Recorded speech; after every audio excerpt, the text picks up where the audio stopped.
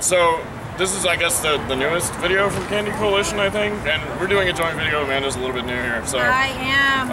Hi, peoples. Our topic is, how has Kandi changed from the time you started making it until now? And there's a couple other questions, but we'll start with that one. I've been doing this for like 10 years, so it's... Some of it's really changed, but some of it really hasn't. I've noticed that it's kind of getting into like a lot more of the bigger pieces. This thing. Yeah, definitely. A lot more people are making 3Ds. Like I see people just walking around with belts with just like these huge 3Ds instead of people going to parties with like, Singles. you know, yeah, like 100, 200 singles like I do.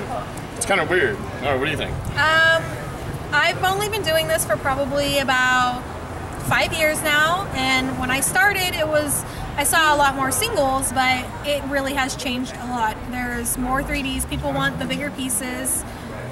People like the bigger pieces. They want to wear something unique. They want to wear something impressive. And I think it's great, personally.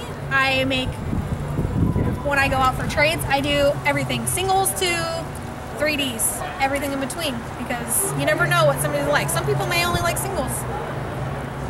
Yeah, that's absolutely true. Let's see. So we have the next question on here. I guess the only other question is, how have attitudes about Kandi changed over the years?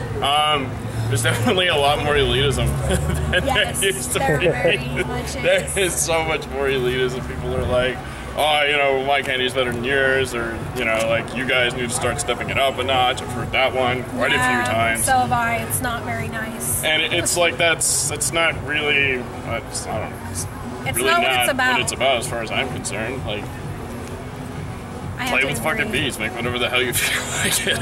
That's pretty much all there is to it, man. Exactly. I really feel that there's too many people out there that have this, you know, you need to make it better, or they think their Kandi is better than yours, or whatever the case may be. And one of the things that I see at parties a lot that I don't particularly care for is when you go to trade somebody and all they can make is singles, they say, well, my Kandi's not good enough. And I say it to everybody that says that, your Kandi is always good enough. It doesn't matter if you can make a 3D or you can make a single.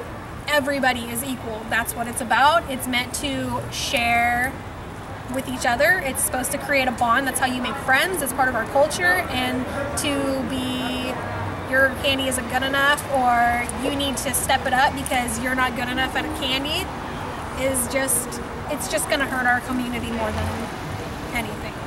Yeah, basically. I mean, I don't know. That's just kind of a strange idea, like that people think that their Kandi's not good enough, or that they think it's better than somebody else's. It kind of goes against the whole. Yeah, it kind of goes against the whole idea and point of it all, really. Yeah. Anyway, next point? I think that is it. We're doing this. It's live right now, but it won't be by the time you fucking see it.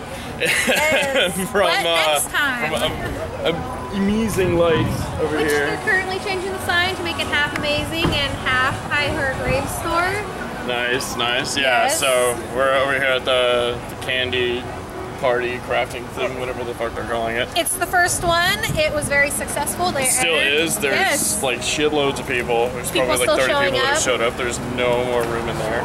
So, yeah. Anyway, yeah, I think that'll do it for today. Until next time, guys. Hasta.